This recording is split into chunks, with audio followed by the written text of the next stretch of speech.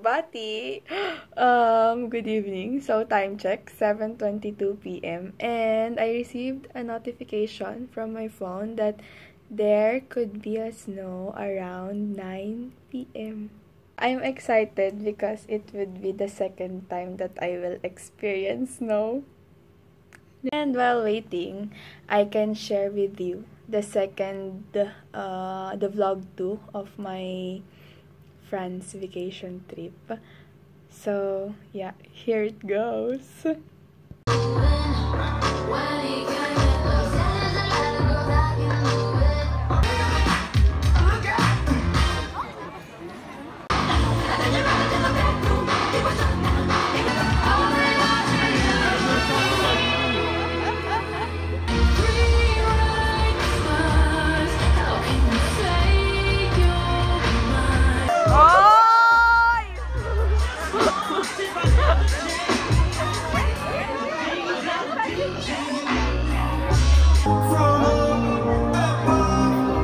So, time check, 9:05 p.m. And wala namang snow. Grabe.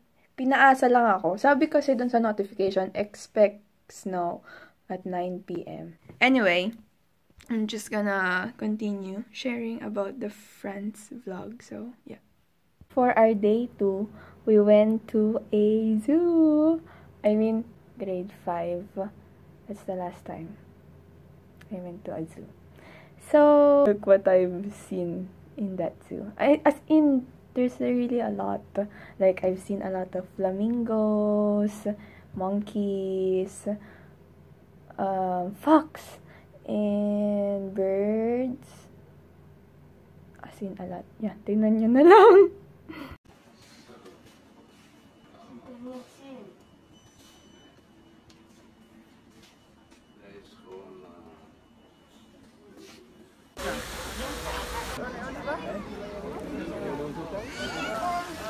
I don't think so.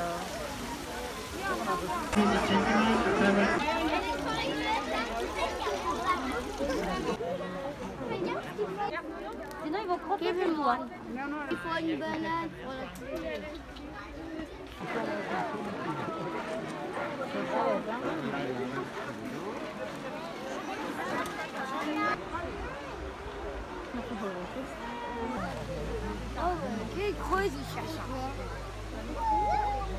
My favorite part during that day trip in the zoo, La Palmier Zoo, was when we watched the sea lion show.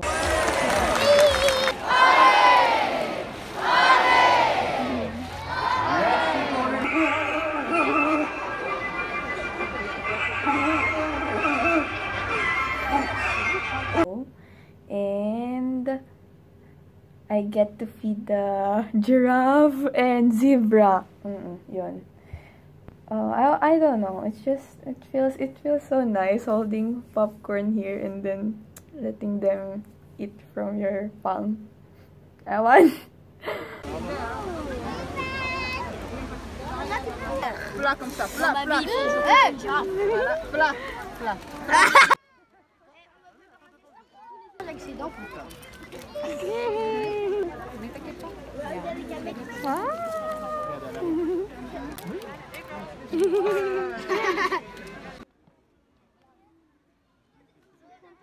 Selfie.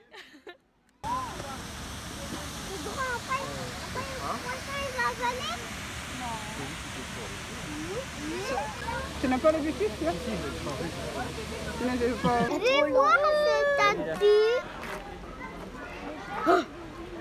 So, for our day 3, third day in La Palmier, we went to the beach again.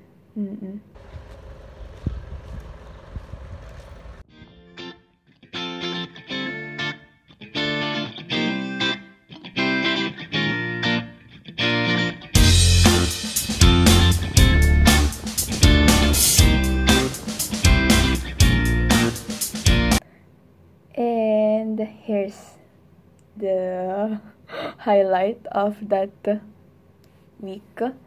It's the first time in 17 years that I ever wore a two-piece bikini.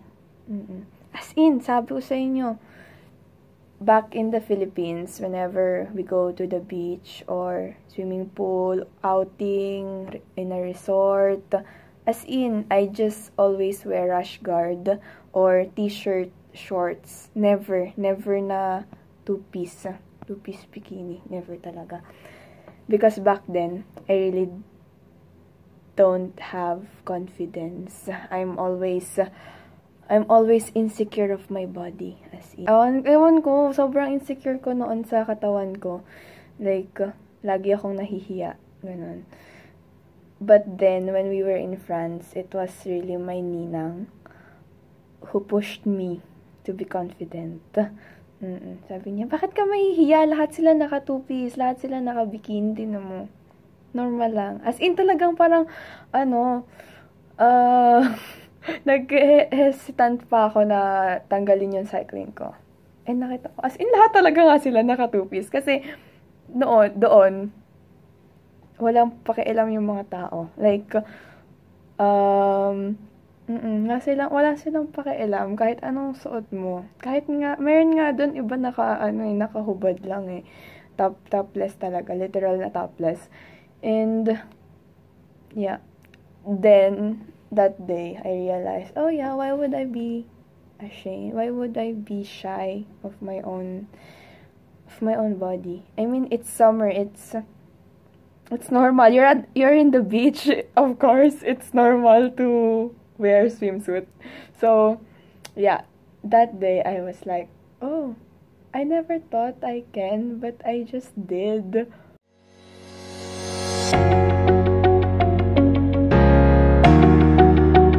So, yeah, it was a nice experience to finally be confident with your own skin, to finally embrace your body. Yeah.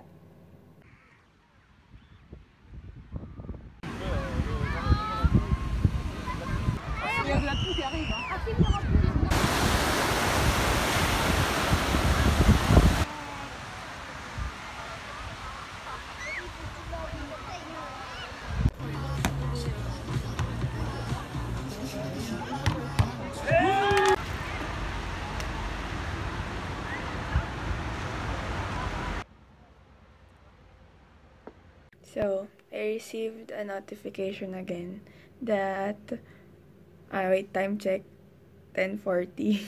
It says that it will snow around midnight. So, I don't know if I'm gonna wait until midnight. That would be 1 hour from now, 1 hour 20 minutes from now. So, yeah, we'll see. If I can sleep, if I wouldn't be able to sleep, then I'll wait for it. Because it's already snowing in Netherlands, and then in here, it's not yet snowing. I was like, where's the snow? So, yeah.